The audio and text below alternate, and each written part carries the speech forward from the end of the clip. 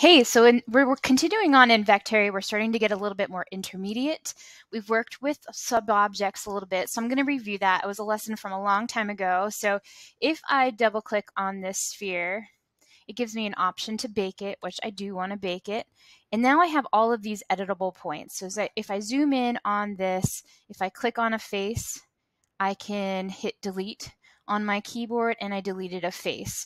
Or if I want to click on a vertice, I do have to click on this button down here that says select vertices. It's like a little dot. Now I can access these vertex and I can drag them out.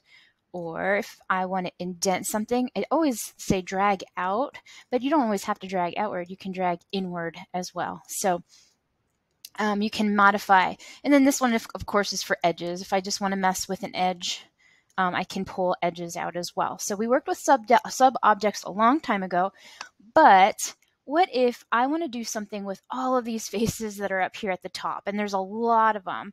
And so just for the sake of a demonstration to make this a little bit easier, I'm interested in showing you how to reduce the amount of segments that there are in an object.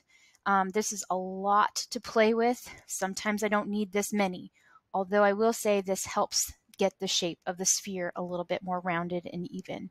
So I'm going to get out of this exit mode and we're going to explore a little bit more on this red sphere, kind of give it a little bit of a stem. So if I double click on this object, oops, I already made a mistake. I'm going to undo. Let's cancel. Before I bake the object, I'm interested in making some changes to it. In fact, let me make a whole new sphere. So I'm going to add a sphere. I want it to be red like an apple. I have my apple. And before I even go to bake, I'm going to change the radius and the height segments. So I'm going to reduce them down pretty much. I'm going to do about 16 and I'll do 15. And you can already see that the shape is less spherical. It's a little bit more jagged, but if I double click on it, what that allows me to do is work with a lot less segments than that last shape had. And at the top of it, I'm interested in taking these at the top, these faces, and making them into like the stem if this was an apple. So I could, an apple isn't a perfect shape, so I might want to indent it for dents in the apple or some malformations in the apple. But it's the top that I'm interested in. So I'm going to flip this to faces because I want to select all these faces. So the first thing I'm going to go in here and do is I'm using my mouse wheel to zoom in. I want to select all of these faces. And imagine if I had like 64 faces. That would take some time to select them all. So I'm going in here and trying to select all these faces.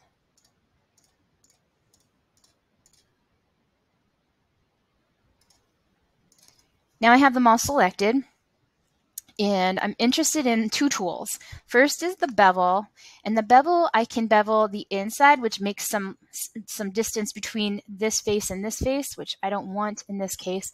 I just want the bevel tool to bring in a little gap between this edge that was here and make a little gap there, because in the next button over is extrude, and that will allow me to, oops, I'm sorry, I'm zoomed in too far, pull up on this. That little gap is needed so that I can pull up and make the stem.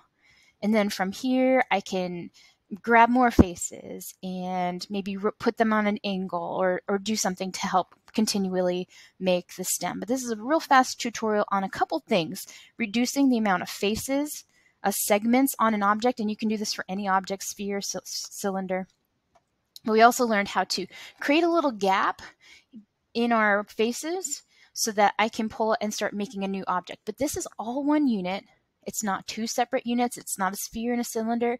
It's all one unit at this point. And sometimes modeling, you want to use create objects that are a solid.